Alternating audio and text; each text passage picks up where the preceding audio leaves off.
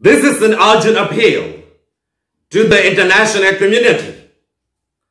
Burma is facing a third wave of coronavirus infection, with the number of cases and deaths increasing dramatically. The third wave has infected over 90% of the country's population. Burma's death toll due to COVID-19, mostly lack of oxygen supply, has been rising on a daily basis.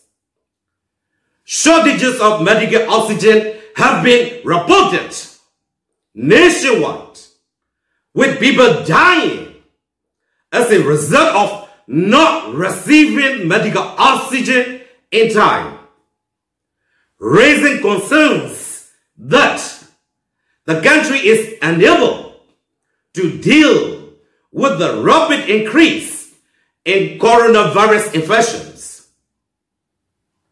Hospitals are no longer able to handle COVID-19 cases.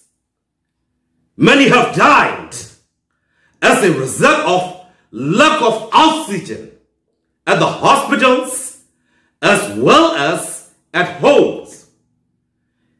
An urgent shortage of medical oxygen is a new life-threatening problem for the people of Burma as the COVID-19 infection rate spreads like wildfire over the country.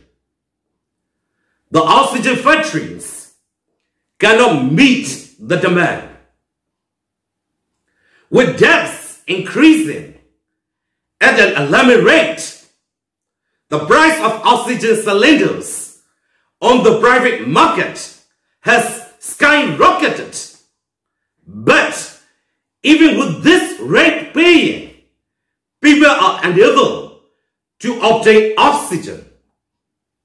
Addition, junta has ordered the medical oxygen factories to stop selling oxygen cylinders and refilling services to the public, and instead to give entirely to junta. Moreover, the military is invading oxygen producing plants and stealing the gas for themselves. Burma is in the midst of its most catastrophic wave of infections to date. Many quarantine centers stopped operating since the coup on the 1st of February 2021, and health officials have been detained by the junta. Vaccinations have halted since then, threatening an explosion in infections. There are serious allegations that only around 2 million, which is only 3% of the country's 60 million people, have been vaccinated, which means that only military families and their supporters would be completely immunized with 2 doses. The percentage of persons who have been tested and proven to be sick is hovering around 25%. At the rate at which the numbers have been growing is clearly scary. Given the decline in testing, the true prevalence of infection is likely to be far higher.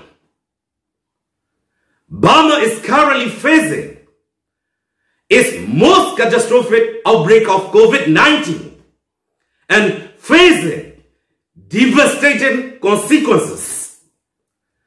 Burmese people are calling for the United Nations to invoke responsibility to protect in COVID-19 affected Burma, where the junta is not protecting people, but killing people by stopping the supply of the medical oxygen, medicines, and the medical equipment, arresting volunteers, nurses, and doctors, and above all, failing the effort to vaccinate the whole population by the democratically elected previous government, which is tantamount to committing crimes against humanity on Burmese civilian population.